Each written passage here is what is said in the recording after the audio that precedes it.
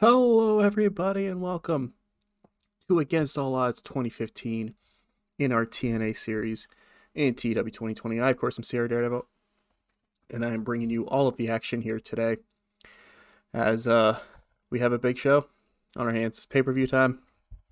We have a lot of big-time matches on the show, including a triple threat match for the X Division Championship. Chris Sabin, Paul London, and the champion Jay Lethal.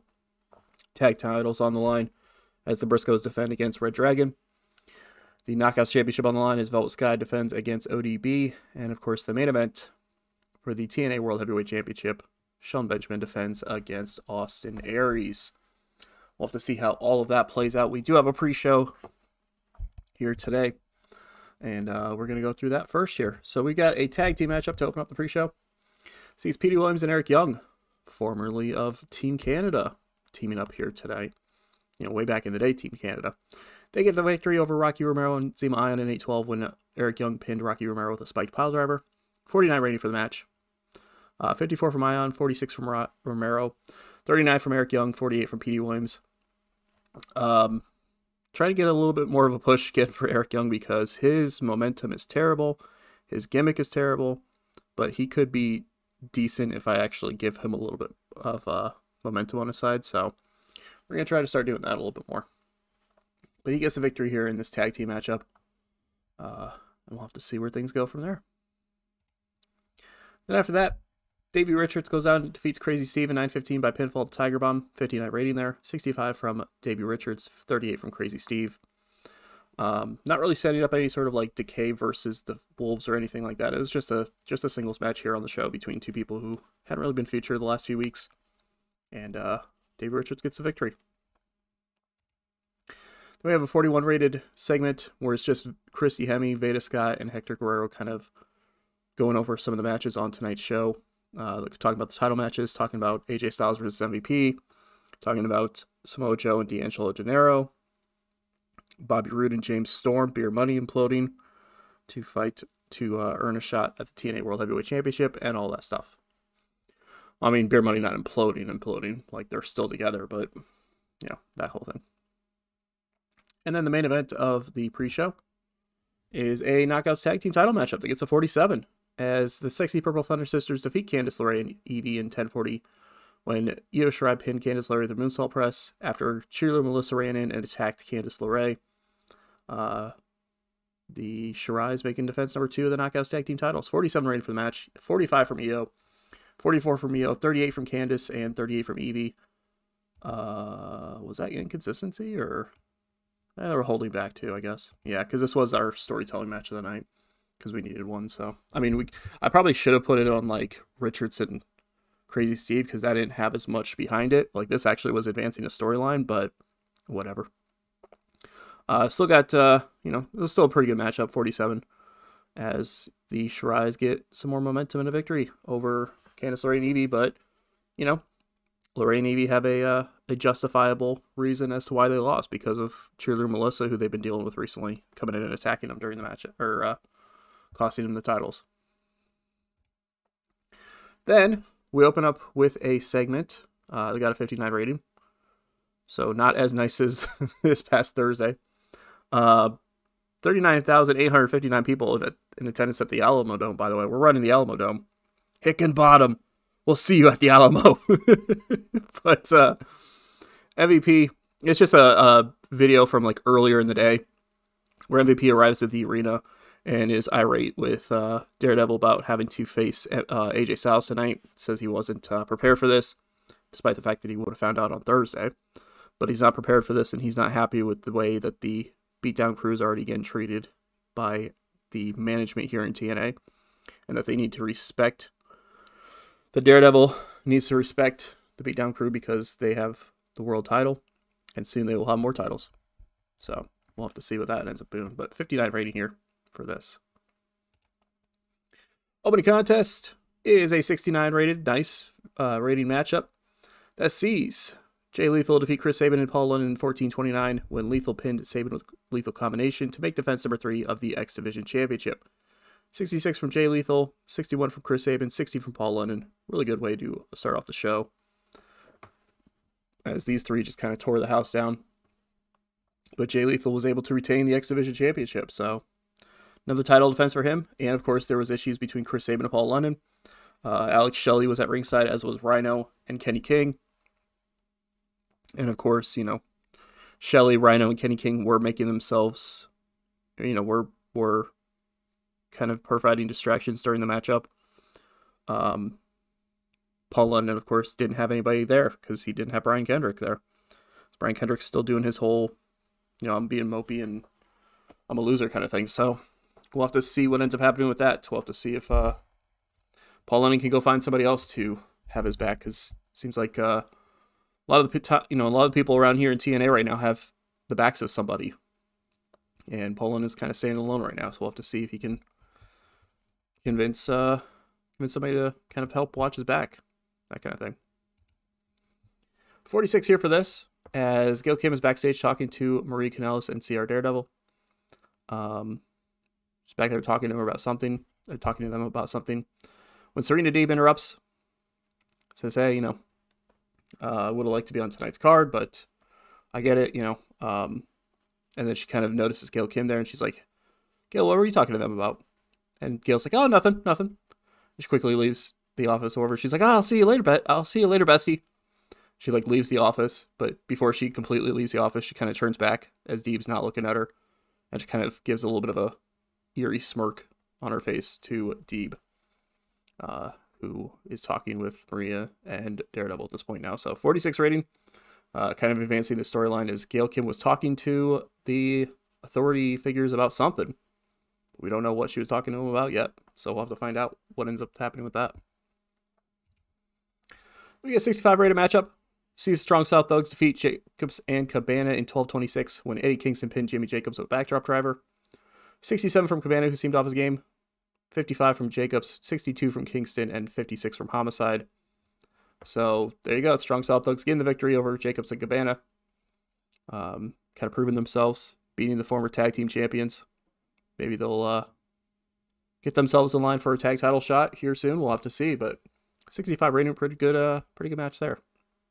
So I'll take that for sure. Then we've got Paul London backstage. He's kind of disappointed in the loss a little bit ago, and he sees Brian Kendrick standing there, and he's like, "Listen, I get it. You're disappointed with what's happened. You're disappointed with taking the loss in that matchup against the Guns. I get it. I get it. Okay, I get it. But listen, man, I need you to have my back. I need us to have each other's backs. You know, if you don't want to team up any game anymore, that's fine. I get it. I totally understand. But like, I was just out there in that triple threat match, and Sabin had Shelley, and he had the beautiful people there with him, and Lethal had all of the House of Truth with him, and I was standing alone. Like I need some help, man. I need some help to try to take on all these other people." And Kendrick's like, you know, Kendrick's still kind of in that depressed kind of state. He's like, I don't know, man. And Paul's like, "Listen, I just want you to think about it. Just think about it. Think about coming back. You know, think about doing this thing again with me." 53 rating, as we'll have to see what ends up happening with that. We get 65 rated tag team title matchup. Really good stuff there. As the Briscoes defeat Red Dragon in 12:17 when Jay Briscoe pinned Bobby Fish with a double under pile driver, or the J Driller. I need to see if I can edit that. I can't remember for sure if I can, but I need to see if I can edit that. But Briscoes make defense number 2 of the tag team titles. 62 from Jay, 60 from Mark, 48 from Bobby Fish, 47 from Bobby Fish, that is, and 48 from Kyle O'Reilly. So there you go. A good contest here for the tag team titles. That is won by the Briscoes. So the Briscoes retain the titles, and we'll have to see who is next for them. I mean, you know, Beer Money's kind of focusing more on the world title right now. The Wolves are kind of hanging around, though. They could always challenge for them. The Decay is starting to pick up a little bit of momentum, even though Crazy Steve lost on the pre-show. And of course, you know, the obvious team right now, Eddie Kingston and Homicide, the Strong South Thugs. They just picked up a victory here over the former tag team champions. So maybe they've got the Briscoe set in their line of sight here in the future. We'll have to see. 59 here for this segment. So we put the segment in because a non-advertised match is happening on the show. Well, not completely non-advertised. But a match is happening that kind of gets brought to light by this segment here. So essentially what happened is Adam Cole, is still doing his kind of disappointing thing. Even though him and Strong just beat the Beer Money on Impact, they're still kind of Adam Cole's still a little disappointed. He's still kind of down. He couldn't win the X Division Championship from Jay Lethal. He lost that big feud with him, all that kind of stuff. When Christopher Daniels approached him, this was a backstage kind of thing. We'll say it was like before the show started, and said that he knows how to save Adam Cole. He can save Adam Cole from being a loser like this. He can save him from being a pathetic loser. And Cole just gets in his face, and after some back and forth, they kind of, they have a little bit of back and forth comments with each other before they start having a little bit of a fight with each other. And security comes in, breaks everything up, and that's how we find out that these two are fighting here on the show. And only gets to 59. A little disappointed by that, honestly. About that good heat, decent wrestling. Christopher Daniels defeats Adam Cole in 10:44 by pinfall. After using a foreign object, he cheats to win. My God. 59 rating, 64 from Daniels, 53 from Adam Cole, who's really off his game, which that kind of sucks, because it would have been good, would have been a better rated match if Adam Cole hadn't been off his game there. It was penalized due to a lack of an associated storyline as well, because there is a storyline starting with this match, but it wasn't technically started with that video for some reason, so that kind of sucked, but that's all right. So we'll have to see what happens here. Daniels beat Cole, but it was in a tainted victory, so we'll have to see what ends up happening with that. Speaking of what happens with that, Christopher Daniels attacks Adam Cole after the match, and bell's ringing. SoCal Bell is calling to someone from the back, and out from the back comes Roderick Strong, who comes running out and chases off Christopher Daniels. Of course, Strong being, a member of Future Shock. 62 rating here, as Cole is helped to his feet by Strong, as Daniels kind of smirks and stands on the apron, on the ramp, just kind of posing and, laughing and all that kind of stuff, all that creepy kind of stuff here that you expect from Christopher Daniels around this time. We get a 75 rated matchup here, as AJ Styles defeats MVP in 9:47 by pinfall. The springboard 450 splash. Doesn't even bust out the Styles Clash for it. 75, 85 from Styles, 57 from MVP. As AJ Styles gets the victory here. It only was 9:47 because we're kind of selling. Even though MVP can still kind of go in the ring, we're kind of selling the idea that MVP wasn't fully prepared for this matchup, and two, obviously even it was obvious. But even though MVP, still had a 57 in-ring performance, we're kind of selling the idea that MVP is not on the ring level of AJ Styles, especially right now. They did fight for the world title back when Styles was the champion last year, but at that time, MVP was still a little bit better in the ring, and he's starting to decline a little bit. So it was kind of the idea that Styles kind of got a little bit more of a decisive victory this time around. Then we get a 55 rated segment backstage as we find out the EC3 and Jeff Hardy are brawling with each other. They were not scheduled to be on the show tonight, but they were brawling with each other backstage as security comes in to try to separate the two of them. Obviously continuing their storyline there, where EC3 wants to take out a former world champion in Jeff Hardy and all that back and forth stuff that's been happening with them. So 55 here, we'll have to see what ends up happening with that. 65 rated matchup here for the Knockouts Championship, which is really good, honestly. As ODB actually defeats Velvet Sky in 10:58, but it's because of a disqualification, thanks to Angelina Love running in and attacking ODB to save Velvet Sky's Knockouts Championship. 65 rating there, 64 from Velvet Sky, 52 from ODB, gaining heat for the storyline as ODB gets the victory, but it is by disqualification. So here we go again. ODB had an opportunity. She had a chance to beat Velvet one-on-one for the Knockouts Championship, and yet again, there was interference. This time it actually led to the disqualification, whereas the last time, I think Velvet actually took the victory just because the referee was knocked out when Cheerleader Melissa turned her back on her. But This time around, Angelina Love was caught by the referee, and it's a disqualification victory for ODB. After the match, ODB is being attacked when Madison Rayne comes running down to fight them off and help ODB up to her feet. So looks like Madison Rayne is going to try to help, is going to at least try to watch ODB's back a little bit, or, maybe. Because, ODB kind of a little untrustworthy, not untrustworthy right now. She's kind of a little untrusting right now. The last time she had to deal with Madison Rayne, granted, it was Cheerleader Melissa that turned her back and attacked both of them. But ODB tried trusting Cheerleader Melissa before, and look what happened. So maybe she's a little untrustworthy, kind of pushes Madison away a little bit when this happens. But we'll have to see what ends up happening there. So 48 rating, as we'll have to see what ends up happening with the Knockouts Championship heading forward. Then we get an 81 rated matchup. My freaking God. My God.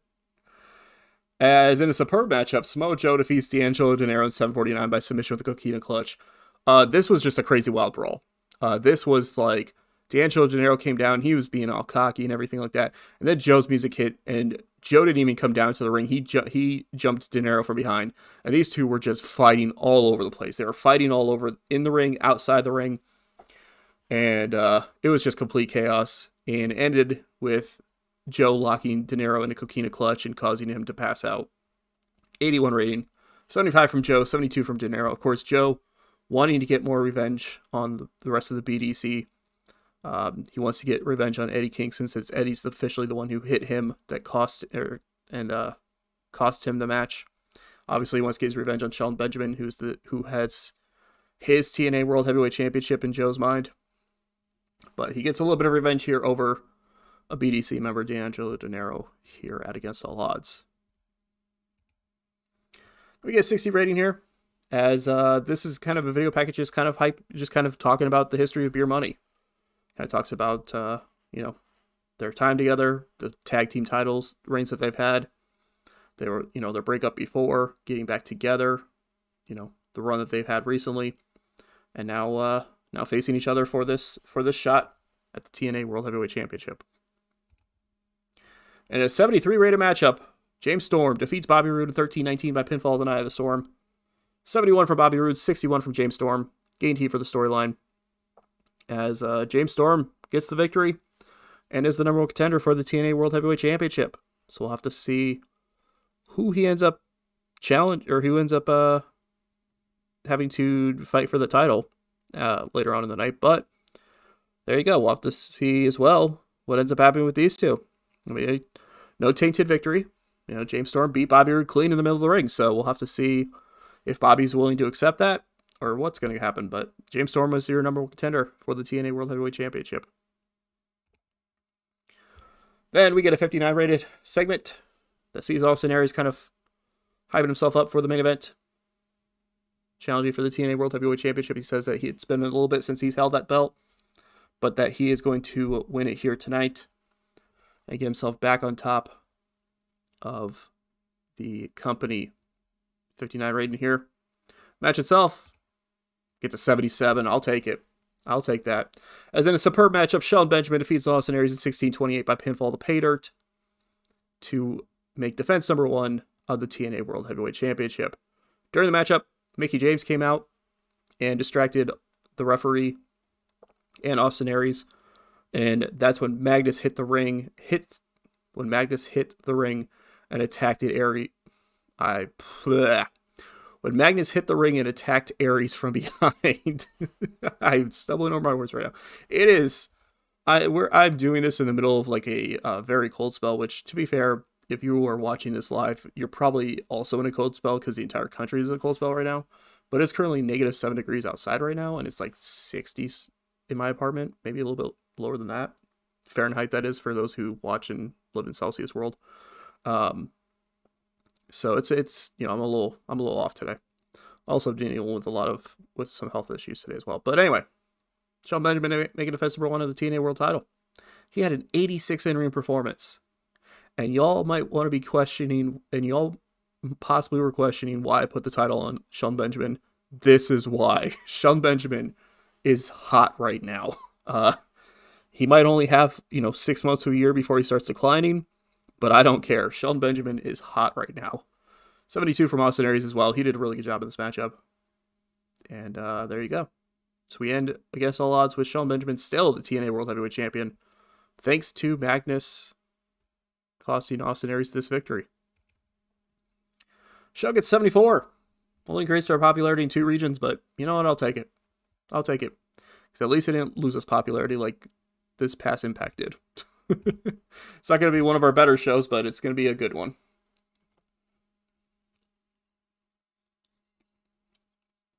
Which I think, to be fair, it's not going to be one of our better shows because our angles weren't the greatest on this show. If I'd had a little bit better of angles on the show, maybe it would have been better, but that's all right. I will take it. Ratings for the night. 1.2 million people watching against all odds. Most watched show of the night. We were running the same time as Explosion, so that kind of screwed us a little bit when it came to our viewers for Explosion, I guess, but maybe we had a special start time for Explosion. That's what we did. We had a special start time for Explosion, which ran at like 6 p.m. 6 p.m. Central Time. No, would have been 5:30 Central Time. And then it ran for an hour, and then we had the pre-show for Against All Odds right after it, and then Against All Odds pay-per-view. That's what we did. AAA actually had a better rated show than our pay-per-view though on this night, so I'll give them credit for that one. So there is that. They were able to have a hell of a show there. There, as you can see, is AAA in this save. Jeff Jarrett's there, winning a tag match. Or no, sorry, a trios match. Hamada is there, working for them. As is Sexy Star still there. You know, Boo. She's beating Ivelisse in a cage, apparently. Taya is there. And Helico is there. So, you know, the AAA Fusion champion is Teddy Hart, because, of course, Jack Evans, the world Cruiserweight champion. So, yeah, there's that. We'll give him that. We'll give him credit for that, though. Shimmer's still alive in the save. Melina Perez is the Shimmer champion, defeating Hikaru Shida and Athena to retain. Team Maestro defeating the Canadian Ninjas for the tag titles. Team Maestro being Cherry Bomb and Rhea O'Reilly. So, you know, 3 of the 4 people in this matchup part of TNA right now. But we didn't have them on the card, so they didn't. They worked Shimmer instead. Also not on the card, Courtney Rush, aka Rosemary. So she lost a match by DQ. Nobody else right off the top of my head that is on there, but ROH also had Proving Ground, and it had 103 viewers. What the hell happened to ROH's pay-per-views? Why did only 103 people buy the pay-per-view from ROH this week? What the hell? You got a 55. I mean, to be fair, we probably used some of the talent that were going to show up on this show anyway. The main event was Scott Steiner and Punishment Martinez defeating the Young Bucks, because reasons, I guess. Best match of the night was Matt Hardy defeating Michael Elgin. Josh Barnett's still the World TV Champion. Michael Bennett worked the show. He's still on the TNA payroll. The Damaja is in ROH in the save. The Damaja. Hell yeah. Freaking Danny Basham. That's awesome. So yeah, some interesting stuff there. Carl Anderson defeating Raymond Rowe there. But yeah. How did they only get... It was only... Oh, because it's only on one thing. Wow. They only have one thing. They only have one... I want to look at that real quick. Put that up because I don't want to spoil anything. Let's see here. Benson TV. So their TV shows are being run on an Ontario network, a Pacific network, the Box, which is New England, or not New England, sorry, New Zealand, and then WAPA, which I think is Puerto Rico-ish or something like that. And then, yeah, they, I mean, they had 4,000 people show up for the show, but they only had 102 people watching. That's crazy. Wow. Well, look at that real quick. Yeah, Injustice only had that too, so they're only on pay-per-view in New Zealand. Nobody else, you can't even watch their pay-per-view in America. You can only watch it in New Zealand. Or show up for the show. That's nuts. Also, you can see why this show only did a 55 compared to their Injustice because, all right, so let's look here. At the time, I don't know if he still is. Yeah, he still is the world champ. So we had their world champion on our show, working a match against Samoa Joe. Second match here, we have the Briscoes, and we have Adam Cole and Roderick Strong, and MVP. So they only had Scott Steiner from this one. This four-way, we had Alex Shelley on the show because he was ringside for the triple threat X Division title matchup. We had their tag team champions working a match. So they couldn't use them. We had Jimmy Jacobs working a match.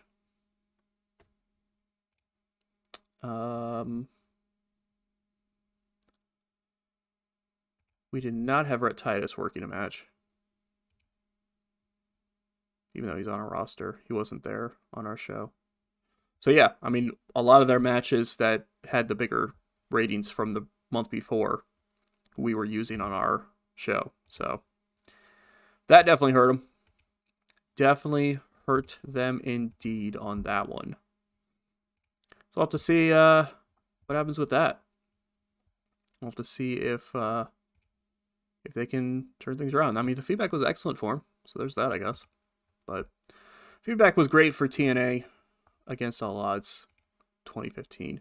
Look at that, 1.2 million people buying it on pay-per-view and 68,000 people watching it on TV. Because I think a couple of those providers, yeah. The Box is a TV one. So 919 people. So the people watching in New Zealand had an option between watching ROH on this night or Against All Odds on the same night. And 100 people watched the ROH show. Yeah, 103 people chose the ROH show. 919 people chose us. So there's that. What other TV one did we have here? Oh, this one here, the Bravo UK is also a TV one. We had 18,000 people watching on that one. There has to be another one. Oh, Sky Deutschland AG is also a TV one. Okay. But yeah, 1.2 million buys. 1.268 million people watching overall. And then 39,000 people and almost a sellout because the Alamo Dome can hold 40,000. So we got close to a sellout for that show. So I'll take it. I'll gladly take that. I won't complain too much about that. Like I said, obviously the segments are what hurt us. The best segment we had on the show was the beer money hype video. Actually, it looks like, yeah. No, sorry.